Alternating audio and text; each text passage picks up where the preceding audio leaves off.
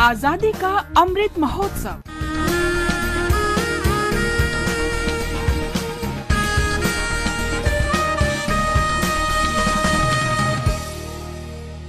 Azadi Ka Safar with AIR News. On May 2nd, 1950, the government of India took over the administration of Chandernagore from France.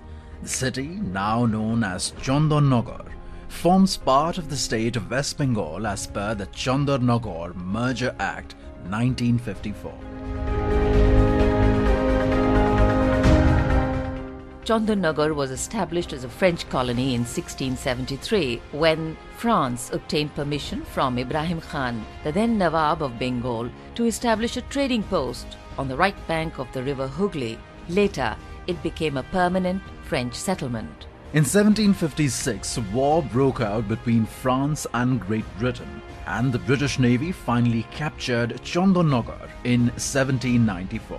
But the city was returned to France in 1816, along with a 3 square miles enclave of surrounding territory. It was governed as part of French India until 1950 under the political control of the Governor-General in Puducherry.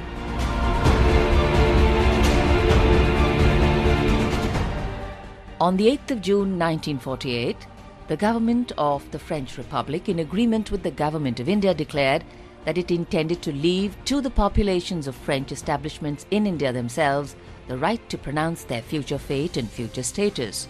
On the 9th of June 1949, the citizens of Chandannagar voted in favour of the merger of the territory with India. Thus, on the 2nd of May 1950, the government of India took over the administration through the de facto transfer of Chandannagar.